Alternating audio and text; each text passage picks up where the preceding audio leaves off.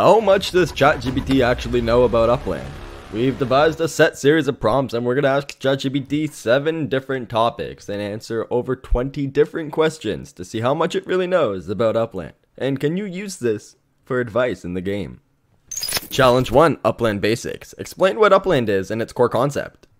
Okay, so it's got virtual properties, NFTs in the blockchain, real-world economy. Property development can increase the property's value and potential earning capacity. Yep. Trading and market. Yep.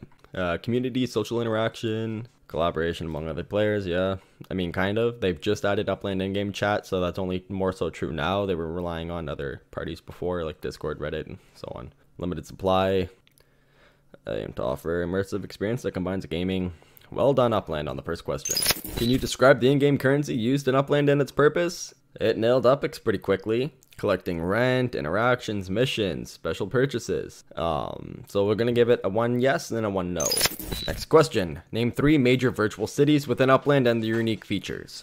New York City, San Fran, and Chicago are true. San Francisco property market is often highly competitive, making it a challenge. Oh, that is, honestly, this is very true information. Very competitive market. Rewarding city for property trading. It is quite. Please keep in mind that Upland is an ever-evolving platform, and new cities and features may have been introduced since my last update. Okay, well, I'm going to give it a yes on this one, a no on number 2, and a yes on number 1. So it's going to be 2-1 at the moment for round 1. Challenge 2, Upland gameplay features. So we're going to list all 5 types of properties that players can own in Upland.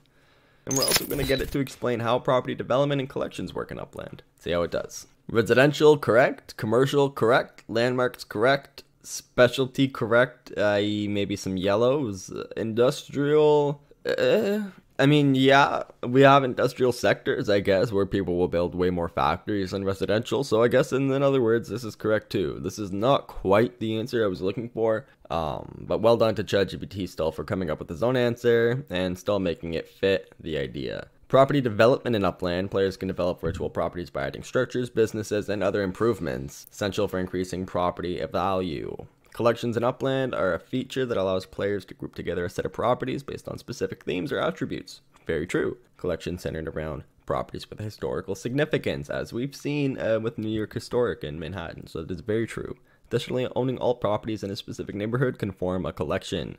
This is not true. I'm not sure where it's got this data from. However, now players setting a slew of efforts together, so spark hours of completed structures, home addresses set, and more in a specific neighborhood has a chance to make it a collection now. That's with neighborhood ratings. So it does have this wrong, but it's close.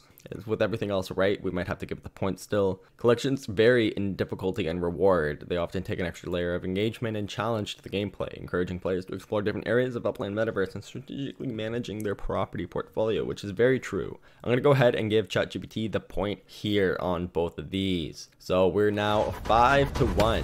So ChatGPT knows it's Upland okay. For our third challenge, we have Upland technology and partnerships. So we're going to get it to name the blockchain technology that underpins Upland, i.e. EOS. Mention at least 3 real-world cities that Upland has partnered with for virtual property representation, i.e. Sao Paulo or Porto. These are soccer clubs. And Argentina would be another one. Explain how blockchain technology is used to ensure true ownership of virtual properties in Upland. All right. EOSIO. See, it's even corrected me there because that is the proper name. Yeah, see, these are false. See, I was looking for Doha, Argentina, Sao Paulo, Porto, all cities that have been brought into Upland specifically due to clubs. Actually, though, I am mistaken. Chicago and anything with NFLPA would be real world city partnership, but New York City does not have an NFL team. So that, again, it's wrong. So we can't give it the point there, unfortunately. But it got EOSIO, real easy. Number 2, struggled with sharing true ownership with blockchain. Yeah. It knows for the most part that was almost a useless question. Just kind of test its accuracy. On challenge 3, Chat-GPT got 2 right and 1 wrong, so the score is going to sit at 7-2. Still not a bad track record so far. We are just over 70% success ratio so far. Though again, the questions are only getting harder. So challenge 4 is going to be the Upland economy and trading. Describe how players can trade properties with one another in Upland. Explain the concept of UpX to USD and how it impacts the Upland economy. And name 2 ways in which players can earn UpX within the game. Let's see how you do, chat. Property trading in Upland. Listing properties, browsing listings, making offers, accepting offers, completing the transaction. All correct. To give it the point there. UpX to USD impacts the Upland economy. Refers to the conversion of Upland's in-game currency to UpX to real-world currency USD. That is correct. The ability to convert UpX to USD has several implications for the Upland economy. Also correct. Real-world value. When players convert UpX to USD, it means that UpX has a real-world value and players can potentially earn real money by playing the game and earning UpX. That is true. Economic incentives. The ability to cash out UpX may incentivize more players to engage with the game as they can see it as a way to earn additional income. That is also true. Trading dynamics. The exchange rate between UpX and USD can influence the property trading dynamics. Players may be more inclined to buy or sell properties based on the perceived value of UpX in relation to the real-world currency. Also true. Player retention. Option to convert USD to UpX could encourage players' retention. Players may see their virtual properties and earnings as having tangible real-world value. Also true, it's just kind of repeating the same thing. Ways to earn UpX. Here's the next point. So we're going to give it the point there for UpX to USD. Ways to earn UpX in Upland. This is what you're looking for. Players can earn UpX through various in-game activities, but not limited to property rent, missions and achievements, providing... It's given us 2. I mean, technically it's not wrong. Though it's technically correct, it's given me a very short answer. So the standings for this round are going to sit at 9-3.